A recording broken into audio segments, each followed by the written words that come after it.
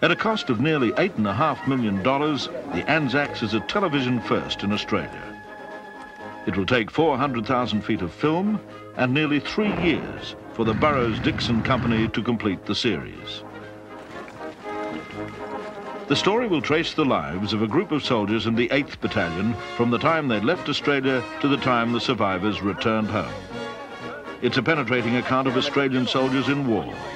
It will span 5 years of unforgettable history, 70 years after the event took place. Do any of you blokes know anything about music? Well, I studied a little, sir. Good. You and your mates shift that piano into the officers' mess. Get on your way. First lesson, never volunteer for anything. Well, Anzacs is uniquely relevant to modern-day Australians for 2 reasons. It tells us so much of what we were and indicates, therefore, what we have become. It is a story about all Australians, about ordinary Australians, called upon to do extraordinary things. This is the story of every man, not the story of a couple of self-selecting heroes, those 1 or 2 people destined by history to perform great feats. This is the exact opposite. This is you and me. It's every man performing under impossible odds against circumstances which should have driven sane men crazy. Ladies and gentlemen, Great Britain has declared war on Germany. That's not before time either, Rupert. Australia, New Zealand and Canada have announced they will be raising forces immediately. Good, sir. At the outbreak of the Great War in 1914, there were many who expected Australia to raise a ragtag and bobtailed army not fit for anything other than garrison duties. There's going to be a war. I will not have a Barrington skulking in the outback while a mother country is in peril. By 1918, the critics were either silent or openly expressing their amazement that such a small force could have had so dramatic an impact on the war in Europe. It had been said that Australians lacked discipline and therefore could not make good soldiers. I really don't need to be reminded that the Australians are in France. There have already been reports of thefts, disorder in the back areas, and South Africa all over again. South Africa? Yes, the colonial hooligans. If by discipline they meant the outward trapping so beloved of European generals, then the critics were right. The volunteer Aussie was openly sceptical about things like saluting for the sake of it. He reserved this for people he respected. And that didn't include the major part of the British officer class. You 2 men, stand fast there. Don't you salute in your army? Not a lot. Well, we used to, but we're trying to give it up.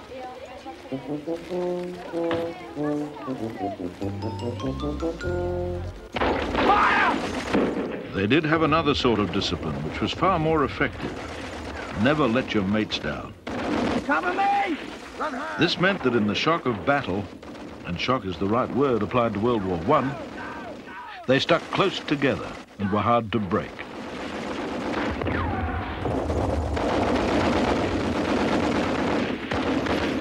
Other armies were just as courageous, but none had the degree of confidence and cohesion that comes from knowing that you can count on your mates. Add one other thing. Leaders were selected from men who had already proved themselves, regardless of social background, for Australians would follow no other sort. Of course, the Anzacs never considered themselves anything other than civilians in uniform. The British High Command never understood the Australian attitude until 1918, when they started to A, stop the Germans from winning the war, and B, won the decisive battle. And they only at the last moment realised that the best battle discipline on the whole of the Western Front was with the Australians. These characters who created problems behind the lines, who were seen to not stamp up and down the place, and yet in battle they were totally cohesive. These qualities came directly from Australian society and marked the AIF as distinct among all other groups in Europe. At the end, when they had suffered the highest casualty rate of any British contingent, they were able to strike a series of blows which led to the collapse of the German army.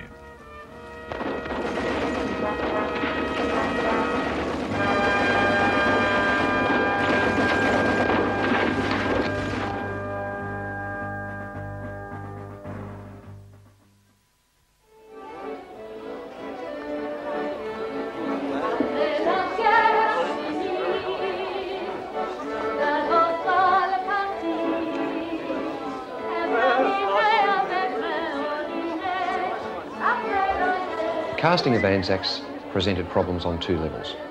First, to find a supply of young actors capable of carrying so many roles. To our joy, that proved easy.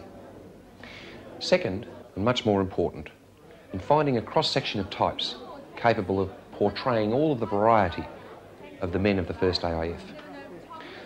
Men as different as, for example, the character of Martin Barrington, the son of a Western District squatter, very upper class, and then all the way to Rolly Collins, urban, Catholic, working class, a boot mender. Probably the most difficult character, though, was that of the quintessential Australian larrikin, that one type of Australian that seems to represent to all of us what we would like to be. There is, of course, a type in existence, Paul Hogan. When John was writing Anzacs, he had Paul Hogan in mind for Pat Cleary, but in those early days, we didn't dare think that we could get him. Well, as events turned out, we did. And in landing Paul for the role of Pat Cleary, I think we breathed a truth into the characterisation of the first AIF that would have been rather appalling had we not achieved it.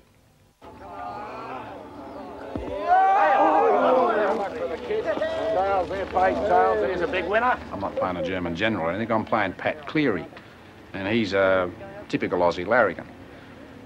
He's the kind of bloke that organised the two-up and the chook raffles and the sly grog and got supplies to the front that the blokes couldn't get through the normal channels, and never treated the war seriously at any stage. Therefore, he's an important character because all those World War I diggers and II and Vietnam and anywhere else weren't all serious, dedicated kill or be killed soldiers. Who said it then? Oh, I don't know. Someone behind me somewhere. Well, who gave you permission to speak? You did. You said, what did he say? And I said... Silence! And it was that attitude that carried him through a lot of unbelievable conditions. They refused to take it seriously. And the Pat Clearys of that era were the ones that made the Australians different to the rest of the troops of the Empire. And they stamped the Aussie digger on you know, world warfare anyway, and on Europe as a unique sort of character. Loot, yeah. Loot? Oh no, we're just mining it for General Haig. See, it's got his name on the bottle. Oh, you say? Bull. One of the first departments to be employed on a television series is the art department. They're responsible for the look of the series. For the research, of course, we spent a lot of time in the War Memorial in Canberra. All of the art department went down there, and all of the wardrobe and costume people went there for a fortnight. And I think we looked at about 100,000 various stills down there to find various points we were looking for. For example, a field phone, a French village, before and after, you know, a barrage of artillery. So we brought a lot of those back, and then we pieced them all together to give us a basic idea of what we needed. A battlefield resembles nothing so much as a garbage dump. So the art department raided the local tips to collect a fascinating pile of junk.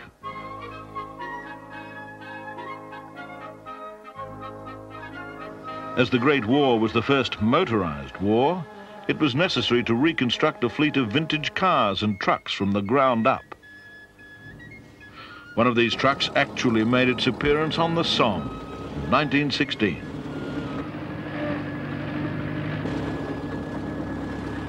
More and more, the countryside began to resemble parts of France. A group of farmhouses received the final touch of instant aging. This is called dressing the battlefield. The art department became experts in selecting the right piece of debris. Likewise, the iron men of the construction department. And so the fields of despair were built up. This is a reconstruction of the area around Passchendaele in Flanders, after the winter rains had set in 1917. 500,000 British and Dominion troops fell in the Great Push, only to be denied victory as the battlefield reverted to the swamp it had once been.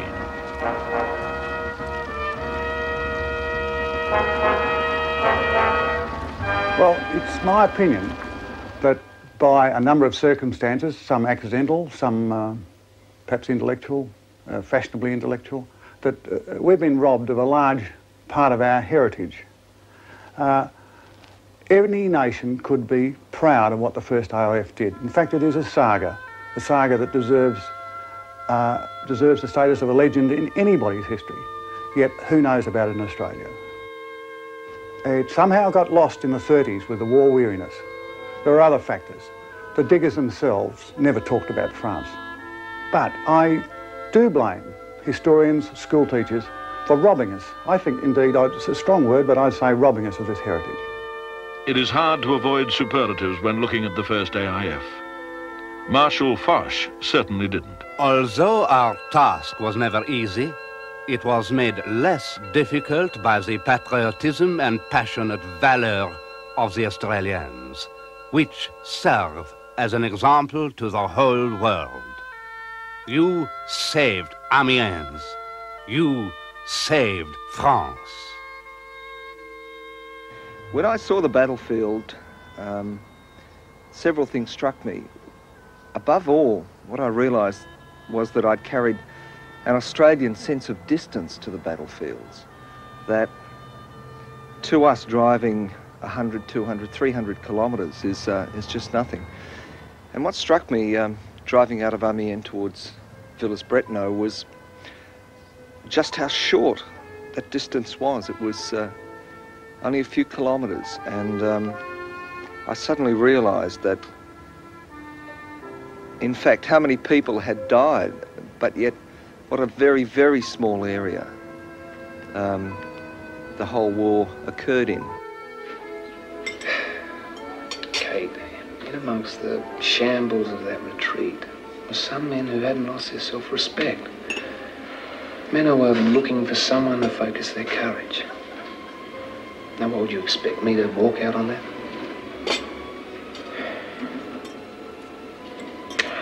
Bloody hell. There's going to be more unprincipled men left alive at the end of this war than the other kind. So? So why should my man be one of yours, huh? Yes, mine. Someone once said that war was 9/10 boredom and 1/10 sheer fright. Well, filmmaking is a bit like that, except that mercifully the fright is mostly replaced by intense activity. There are long periods when setting up takes place, when everything, people and objects, all have to be in the right spot. In Anzacs, we rarely shot with only one camera. Our record was 9. So here we are on a nice summer's day in July 1916. The boys in high spirits are about to leave their friendly village to march south to the Somme, where fate awaits them. In 1984, however, Murphy's Law prevails. A horse rears from the noise of our melodic troops. The animal is quickly soothed by our producer, and the scene continues.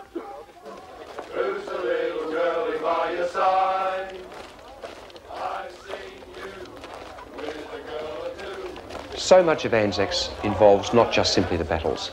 In fact, I suppose that one could say that no more than 10% of each episode concerns a particular battle. What it is more about is the men and the women behind the men, in France, in England, and at home here in Australia. We see their friends and relatives, their wives and lovers. We're concerned to know what motivates the men, what they have left, and what hopefully they will come home to. And we need to know also what sacrifices were made at home by people left behind. How can they bear it? They depend upon one another. They have a fierce brotherhood in which each sustains the other. It's something approaching the Christian ideal. Ironical, isn't it, that war should produce that?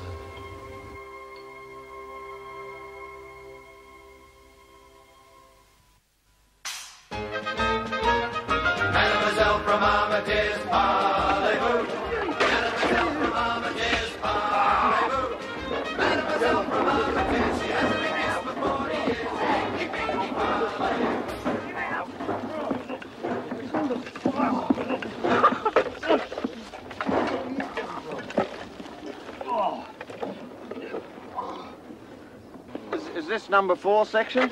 was till you got here. No, I was a real McCoy soldier. Yeah, I never fired a shot in anger. I mean, I was on sort of like third-line reserves to go to Vietnam. So, you know, I sort of know all about, well, not all about, but I'm an old digger myself. I'm in sympathy, and that was useful in this series because I was never a stranger to the weapons or the uniform or the discipline or the boredom, which goes on with the army, except when you're being shot at. Don't shoot! Don't shoot! They're Australians! Bullshit!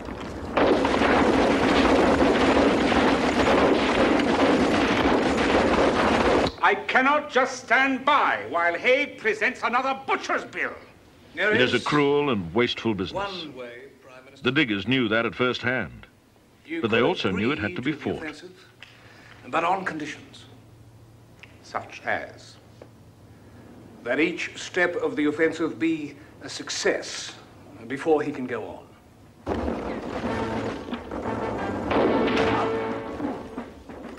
They died in vain, cried the intellectuals from their studies after the war. In fact, they're still saying it. Common sense is often a quality lost in the process of higher education, and the common sense of the average digger told him clearly he was defending a society quite different to the one the German generals had in mind. You disgraceful woman.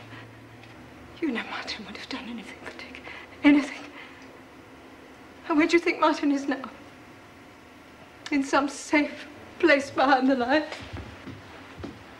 The variety of music in Anzacs was quite amazing.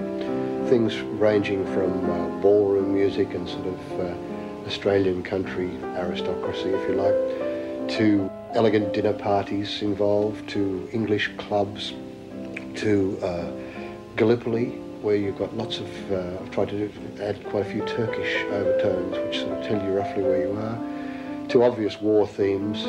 There's 3 different love themes, there's 3 romantic interests, a hell of a range. In creating the music, it comes from different areas. I tend to try and go on location a lot to talk to actors, actresses, as far as how they feel about a character, which helps me as far as putting their musical feeling into perspective. Obviously, looking at the pictures are the most inspiring because you have something to work with as far as sight and sound and feeling of how the scene is or is meant to go. It's then up to you as a composer to try and work out how you can enhance it, or how, if necessary, sometimes you may want to completely change the direction of the scene musically.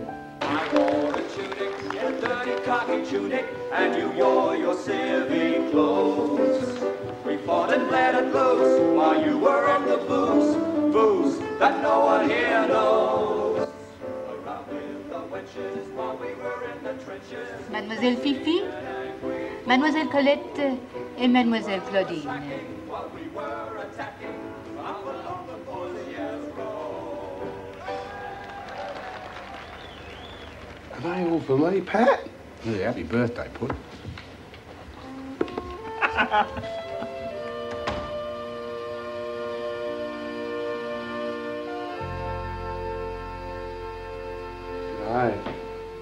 Well, the main difference between Anzacs and most miniseries that I've done is it's just enormous. The fact that there's a huge cast and crew, double unit, for most of the 15 weeks just meant transporting people and recreating the First World War is not easy for special effects. It's just enormous.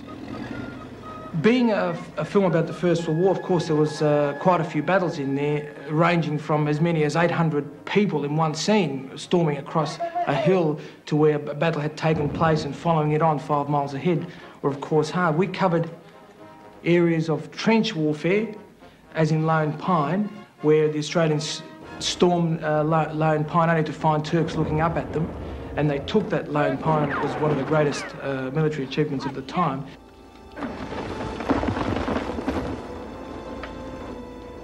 We did sections like Lone Pine too in the mud, and that was extremely difficult because you always had a lot of people to control and a lot of special effects because of the bombs and what have you, and placing those was very hard.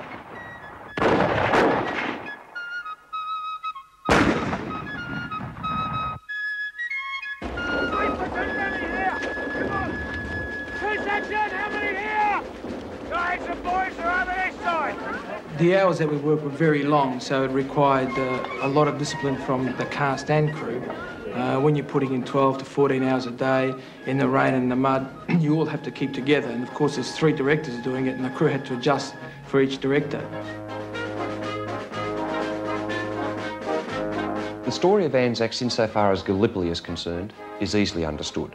It was a small, contained campaign involving a pretty insignificant number of people compared to the Western Front. I think it's almost a national laziness that enables us to deal with Gallipoli. But the Western Front is altogether different.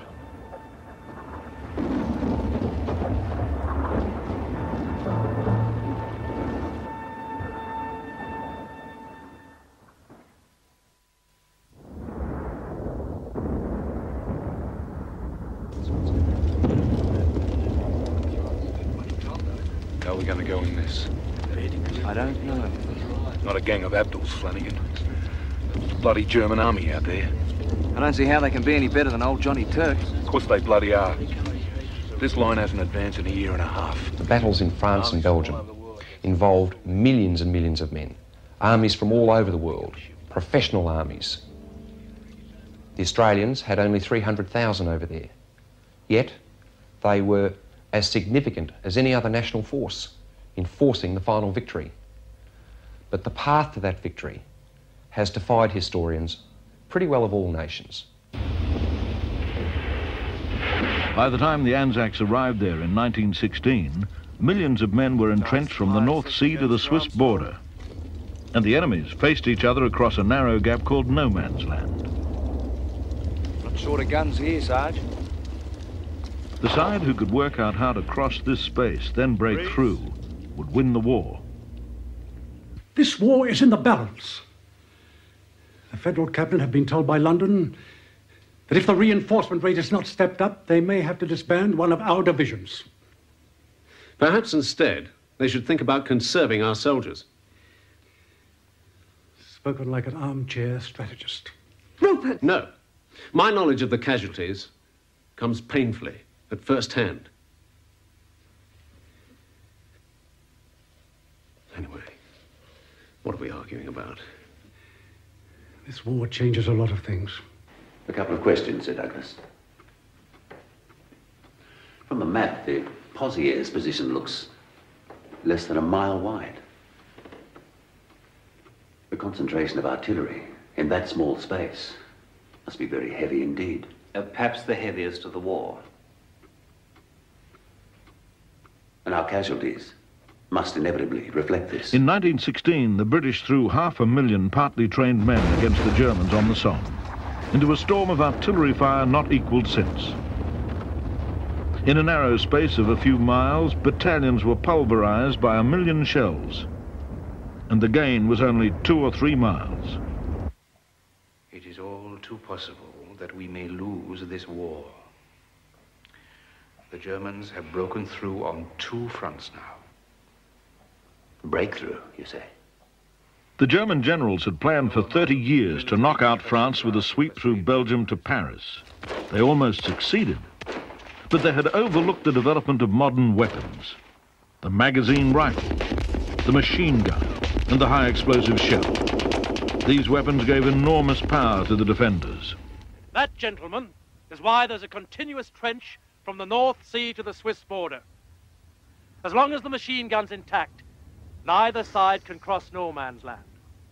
Our enemy, the German army, is extremely skillful in their use of it. Their gunners are hand-picked, and they use them like this.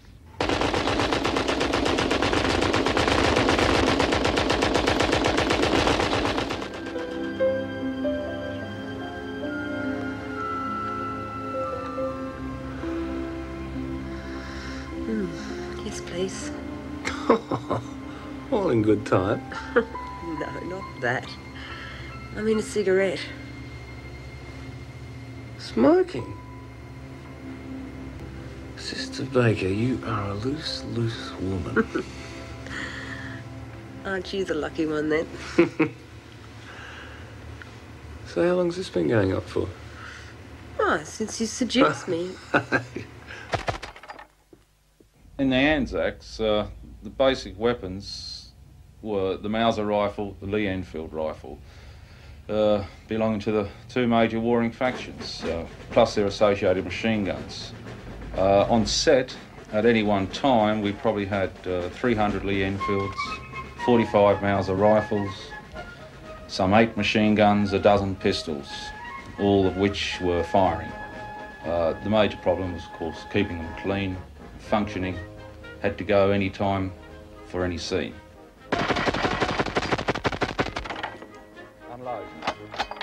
Basically, with the machine guns, there was no difference whether they were regular soldiers or actors. They still needed instruction. The regs are just not used to those type of weapons. They handle the latest ones fine. The working action of the Maxims, the Lewis guns, had to be explained. They know the basics, they've got the best grounding, just that little bit of work was required. And I was so close, if only I looked around. No, no. I've seen as much death as you have. It did change a lot for women, the war, because for the first time they were asked to go to the battlefields to actually work with the soldiers, and they were about, at times 20 miles away from the guns and the fighting. So that put a large responsibility on the women to be a lot tougher. Nothing's going to be the same after all this. I guess we'll face up to it now. I think the biggest challenge in playing Kate was the fact that, I'm not a 1914 woman, and she had to be, and yet she had to be stronger than most 1914 ladies really were to make her a viable character for us. And that was the challenge, keeping her in period, but keeping her much stronger than possibly somebody would have been in that time.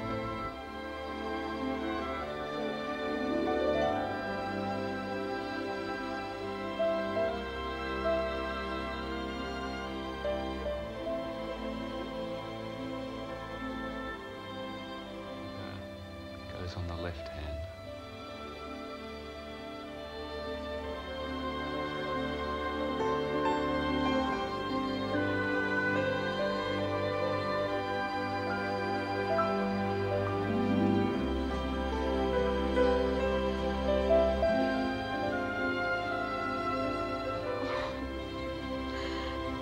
Damn you, Martin. It wasn't supposed to be like this. Not here, not... Love, the war's almost over. Another push, the Germans will be...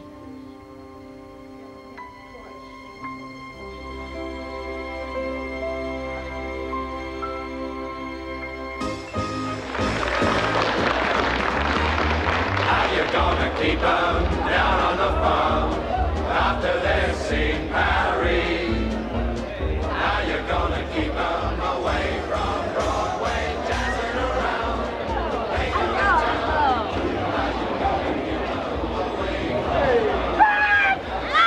Oh, the biggest impression I got was there's not enough of a legend of the Anzacs. I mean, all we ever heard about World War I was Gallipoli, and that's all we've ever made films on and all you learned about at school, and that's where the boys got beat.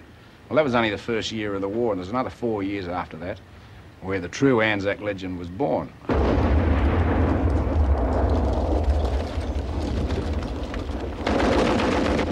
Bloody counterattack. Forward at the double! The filming of Anzacs presented special effects problems, both old and new. The old ones, producing large numbers of explosions close to actors, a lot of extras, sometimes as many as 300 people on the set, plus crew, plus observers coming in from time to time. A lot of people on the set at times who weren't familiar with explosions and with working near them. This required an approach that would ensure safety without slowing down the filming of the project. We were filming 10 hours of war for television, and the amount of time that would normally be taken for about 90 minutes of feature film. And therefore we had to work fast and efficiently and still take no chances with people's safety. The biggest challenge for me was becoming a soldier. for the series. But luckily, before the shooting commenced, we had a 2-week workshop period, which was basically a military reorientation exercise, so that all the actors could become familiar with the weapons involved, military etiquette, how to give and take an order, battle formations, etc. And also, we were given lectures on how specific battle scenes that the series deals with were staged both geographically and strategically. So I was very lucky, as all the actors were, to have that period to become adjusted to the life of a soldier. Keep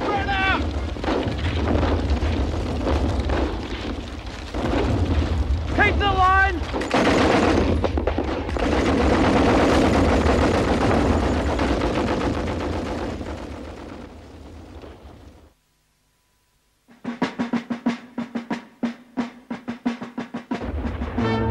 In 1917, the British went over to the attack again, this time in Ypres. It became another murderous artillery battle, and just when it seemed to bog down, the Anzacs divisions went in and won a series of brilliant victories. The Germans, it seemed, were at the end of their tether. But it was too late in the season. The rains came down and the whole area, churned up by shell fire, reverted to the bog it had once been. Men drowned in flooded shell holes. I have a lot of empathy now with what those guys went through in World War I. I never really thought about it before. I sort of never done World War I history. But now, we only went through a minor amount of the action that those guys went through, and of course we had blankets to wrap around ourselves after each take, whereas those guys just had to stay out there in the cold and the mud and the crap and so forth. So I just don't know how they did it. I don't know how those men survived. I really don't. I don't know a damn thing about you anymore. How can you say that? Well, when I came here, you didn't kiss me, you didn't even say hello. What are you talking about? That's right after the war. We've got to finish it first. Oh, we. You mean you, personally. Maybe I do. I mean, I don't know anymore. I've been fighting for 3.5 years now. Just like me. Go to hell, Marty.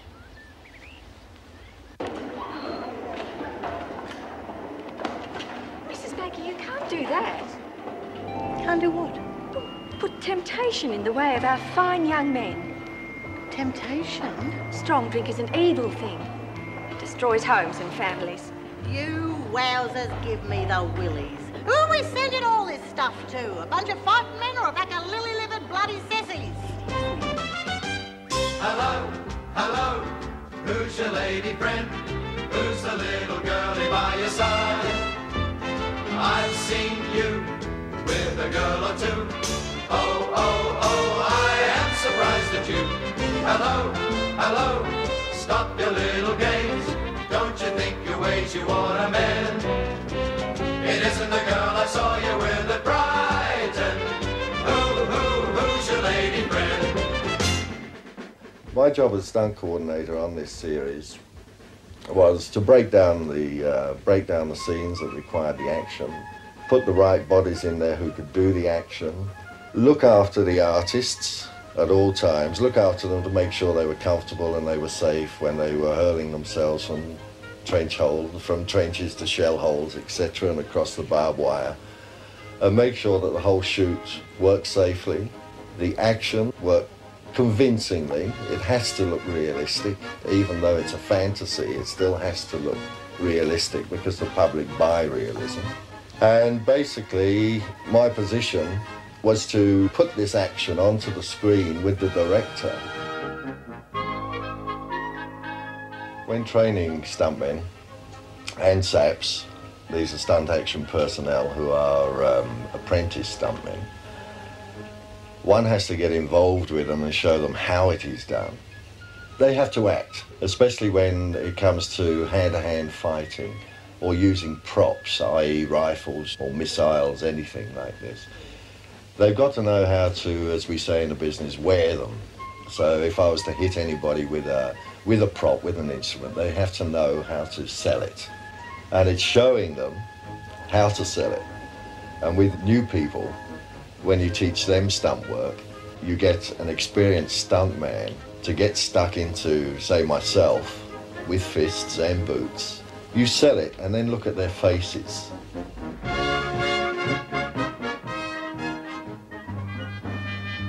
In 1918, the Germans were able to bring back their army from the Russian front following the revolution.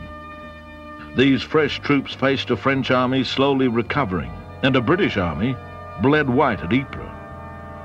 The Germans saw their chance and took it. They struck on the Somme, where tired divisions were resting. The British front lines disappeared under a storm of shells, and the German storm troops skillfully worked their way to the rear. The front trembled and broke up. The Germans were heading for Amiens and victory. The odds have swung dangerously in Germany's favor. It's obvious they intend to go for a knockout blow at an early date.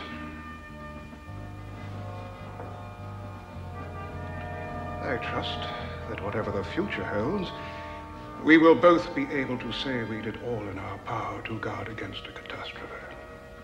In the wild emergencies of the German offensive in March and April 1918, when the Germans came within an ace of winning the war, the 5 Australian divisions, which consisted of only 10% of the British forces, held over 30% of the line, and they stabilised it, particularly at a place called Hazebrouck, who's heard of that, and a place called Villers-Bretonneux, some people have heard of that.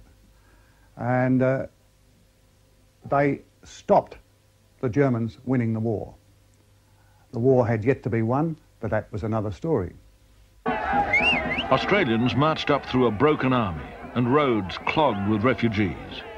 On seeing them, many of the French civilians turned around and went home, for they remembered Les Australiens from 1916. Do not worry now. It is safe to go home. The diggers met the German spearhead in open country near the village of Villers-Bretonneux. In a series of swirling engagements, the enemy was stopped and then sent reeling. The crisis of the war was over. France was saved. Then at last, the Australian divisions were grouped together under the command of General Monash. Monash was described by a British historian as a first-class general in charge of first-class troops. From today, the 5 Australian divisions will be grouped into one army corps with an Australian commander. This has taken nearly 4 years to achieve. From now on, we fight side by side. The combination was irresistible. He struck first at Hamel and broke a German division in 90 minutes. Then a month later, with the whole corps, he repeated the exercise at Amiens. Monash combined as no other his men, planes, tanks and guns with the aim of both winning and conserving soldiers. Amiens was the greatest victory of that war. The Australians and their Canadian neighbours broke through for 5 miles on the first day. The beleaguered Allies took heart at this stunning turn in the fortunes of war. A general advance began, and the Germans sued for peace in October. It was said by the Germans themselves that this was the Black Day of the German army. Now this was something extraordinary from a small force of the 1st AIF, particularly in the sense of the casualties they'd already taken. It's another little known fact that they had the highest casualty rate of any of the British contingents in First World War. Yet, right at the end, they were able to strike a decisive blow, and from that day, the German army did not stop retreating.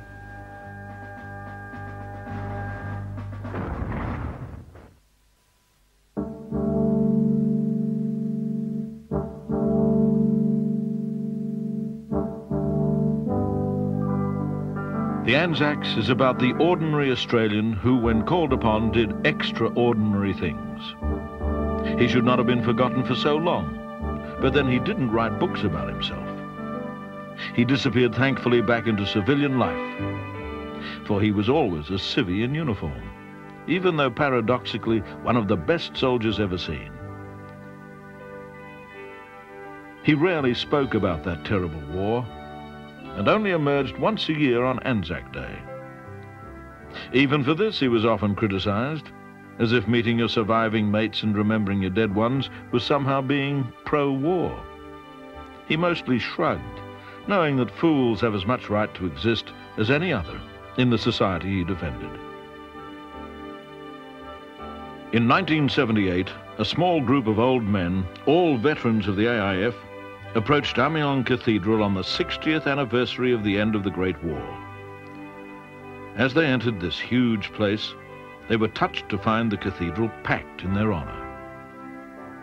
If Australians forget, the French don't. The Archbishop quoted from an address their mates had heard over half a century ago. We bow to you, Messieurs les Australiens, for the magnificent deeds you did in those days now happily at an end. The soil of France is transformed to a new divinity by your sacrifices. In the whole of history, we cannot find an army more marvelous in its bravery. And in the war, there were none who contributed more nobly to the final triumph. When armies to the right and left of them crumbled, as they did in 1918, somehow this depleted band forged the decision of that war. And we should be told of it.